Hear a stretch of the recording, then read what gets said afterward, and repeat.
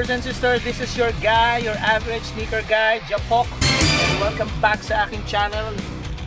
Well, meron lang tayong quick vlog at kasama natin ngayon si Ino, ang aking reliable SUV, MPV or SUV. At syempre mag-feature lang tayo ng product at balik tayo sa mask na syempre naging normal na to, kailangan na natin yung mask. Syempre kailangan na natin siya talaga everyday. Pag kukuha ka syempre ng mask mo, doon ka talaga sa safe. You will not mind yung presyo. Maganda ang features niya. At syempre pag hype beast ka, gusto mo may konting fashion, di ba? May konting statement. Pero kung simple ka lang naman at you want to be more kumbaga practical, depende pa rin sa inyo yan. So mabilis lang naman to. Alam nyo siguro yung Coppermask, di ba? Usong-uso yun, yung kumikintab na parang may plastic sa harap. So it's anti-bacteria at lahat halos ng celebrity ginagamit yun, di ba? So meron na siya ngayong 2.0 na tinatawag nila. Yeah! Eto na nga yung Coppermask na 2.0. Kulay black na yung kanyang packaging. At yung 1.0 nito is meron din tayo noon, but siguro nauna ko itong i-review no? But hindi na siguro natin i-review kasi meron naman ng 2.0. So ayan, Coppermask face mask helps kill 99% of germs. 2.0. Wala, nasanay ako sa 99.9 ha. It includes 10 filters. So 10 white filters. The best selling Coppermask brand. Number one. Guaranteed. The original Coppermask 100% quality. And I think this is made by Ninja. Sa likod, okay. At sabi nga dito sa kanyang barcode, it's made in Korea. So Korea ang nagpasikat nitong Coppermask na to. So this is the 2.0. Alamin natin yung difference niya sa 1.0. But I guess ito na nga, no?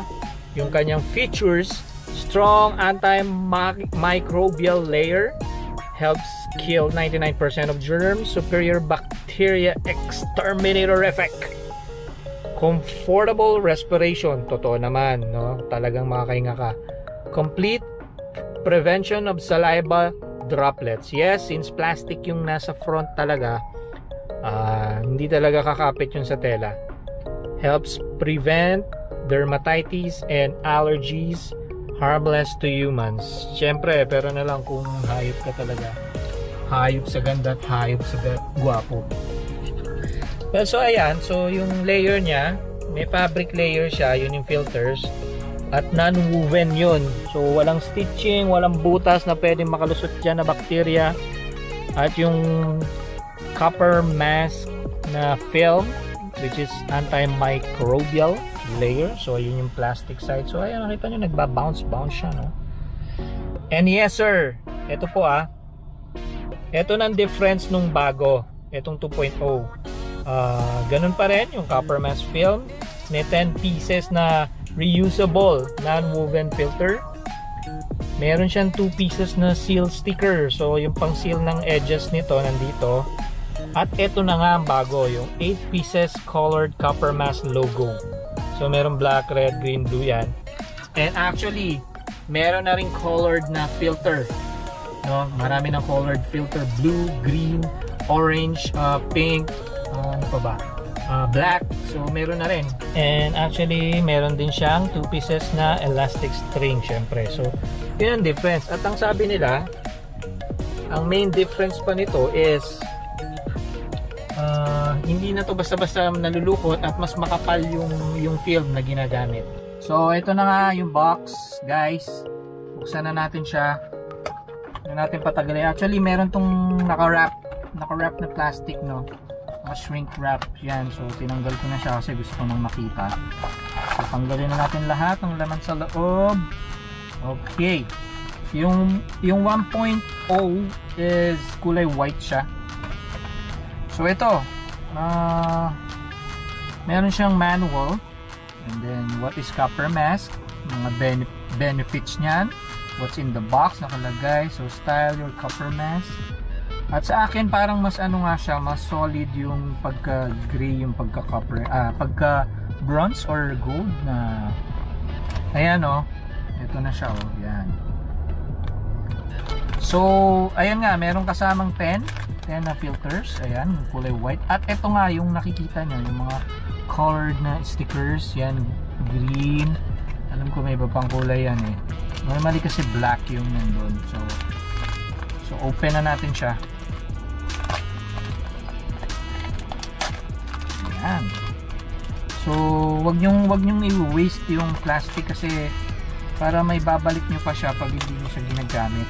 Kumbaga lagyan nyo pa siya. So or bumili na lang kayo ng na nasiseal na plastic. So ayan nga yon. Ito na, no, tanggalin ko na. So ito na siya. See? So pagdudugtungin lang yan with the stickers, and ito yung filters niya, white. So ayan, 10 yan, 10 layers po yan mga kaibigan, 10 layers.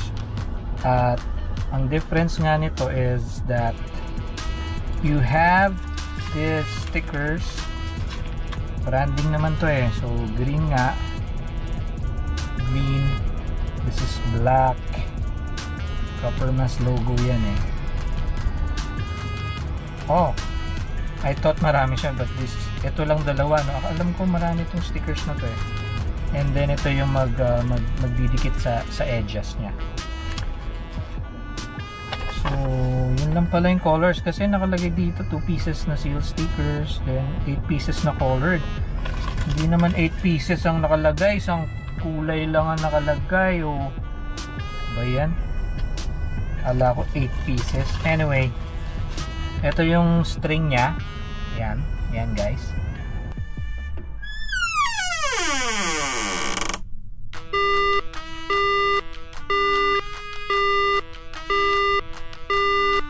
So madali lang naman siya ikabit eh. So ilulusot nyo lang to doon sa buta. So ito yun. So napakaganda. At hindi talaga siya ano, I mean breathable siya, tapos napakasarap sa skin, no? I have the 1.1, so I will try this. Mukhang mas maganda nga yung film nito kasi hindi siya ganun kakintab actually, no? Parang naging matte siya, but medyo glossy pa rin yung pagka-matte niya. Unlike do sa I think meron ako dito ng 1.0. Ito. Yeah. Ito yung 1.0, di ba? Ang difference niya, medyo may pagka-transparent pa siya or translucent. At kitang-kita pa yung nasa ilalim na layer, unlike this na hindi na. So ayan, kahit nakapatong yan sa dalawang filters. So this is the 1.1 and this is the the 2.0. So yun ang difference nilang dalawa guys. Nice, di ba? So maraming nagbebenta nito online. You can get it online. Syempre this is one way na para maging safe ka talaga. Yan, depende naman sa iyo, no, kung gusto mo talaga siyang kunin. Tapos guys, difference nung bond o yung string doon sa 2.0, this is the 2.0, this is the 1.1, yung first version. Ito konti lang yung elastic bond niya. See? Pero ito mas elastic, no? Kumbaga mas na-stretch siya. And I think this is much tougher. Pero yung length, pareho lang naman sila.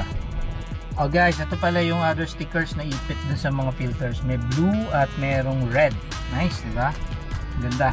I'll show you kung paano ilagay sa slots yung string, no? Madali lang naman siya. Kasi dun lang naman kayo magkakamali. Pero dito ko papakita sa inyo sa 1.1. 1.1, 1.0, no? So ayan. So yun nga yung stickers na magbaband dito sa gitna at saka dito, meron doon sa 1.0. So yung kapal and color ang nagbago. So ito yung sa 1.0 na isa lang stickers. Ngayon meron ng ibang kulay na pwede kang ilagay dyan. So how to insert this? Madali lang, no? Ito yung ball joint, and then you just insert it dito sa loop nya, yung loop nya ipasok mo dun sa butas sa front. Yan. Okay, so maglalak na yung ball joint dun sa pinaka-hole. Same thing dito sa kabila, ganun din. So ipasok lang. Tingnan na sa pasukan. Yan. See? So i-adjust mo na lang siya, wag mo lang dalhin sa dulo kasi mahirap na matanggal tong dalawang dulo at mahirap na siya ibalik. So ito yung blue. So kasama to sa na-purchase natin dun sa 2.0. So kulay blue, ganda, di ba? Blue Eagles. One big fight, one big fight. So subukan din natin siya. Naka-seal din talaga to. So ang colored filters 5 lang siya. And you can purchase it separately. I think around 200 pesos ang benta. This is nice. So yan, let's attach the blue, guys. Lalagay ko dito sa 1.0, no. So pinakita ko lang sa inyo yung 2.0 na bago, the difference between them. So ilagay natin siya dito. And let's see. So madali lang, syempre tanggalin mo muna uli yung string. And then remove the layer inside. Ayan. And then pasok natin yung blue. So ayan. Magiging royal siya kasi, 'di ba? Merong translucent itong 1.1, 1.0, 1.1 ako ng 1. Then ibalik na natin yung string.